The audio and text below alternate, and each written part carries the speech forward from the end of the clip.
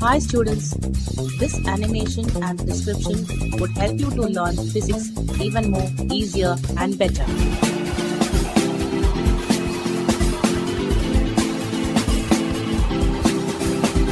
So please do watch it and enjoy learning physics.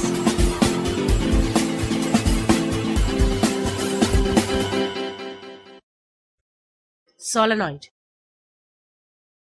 A long, closely wound helical coil is called a solenoid.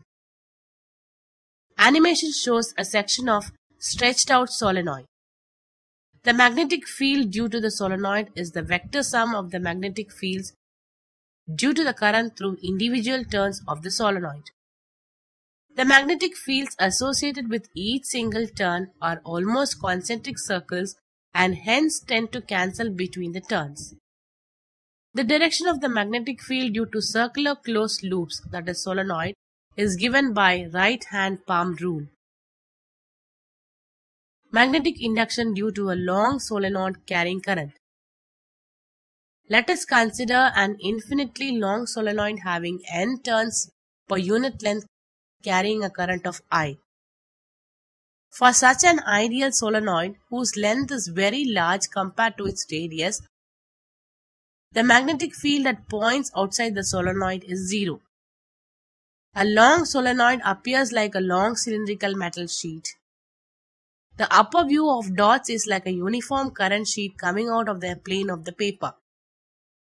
The lower row of crosses is like a uniform current sheet going into the plane of the paper. To find the magnetic induction B at a point inside the solenoid, let us consider a rectangular Amperian loop ABCD. The line integral of closed circuit vector B dot vector dl for the loop ABCD is the sum of 4 integrals. Therefore, integral of closed surface vector B dot vector dl is equal to integral A to B vector B dot vector dl plus integral B to C vector B dot vector dl plus integral C to D vector B dot vector dl plus integral D to A vector B dot vector dl. If L is the length of the loop, the first integral on the right side is BL. The second and fourth signals are equal to 0 because vector B is at right angles for every element vector dl along the path. The third integral is 0 since the magnetic field at points outside the solenoid is 0. Therefore, the integral of closed surface vector B dot vector dl is equal to BL. This is equation 1. Since the path of integration includes NL turns, the net current enclosed by the closed loop is I naught is equal to INL. This is equation number 2.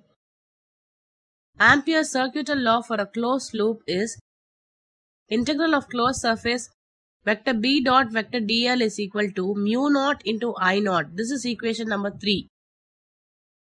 Substituting equations 1 and 2 in equation 3, BL is equal to mu naught INL. Therefore, B is equal to mu naught into NI. This is equation number 4. The solenoid is commonly used to obtain uniform magnetic field.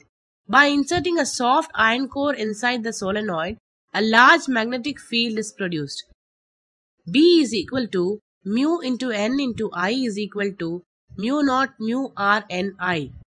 This is equation number 5. When a current carrying solenoid is freely suspended, it comes to rest like a suspended bar magnet pointing along north-south. The magnetic polarity of the current carrying solenoid is given by the N rule.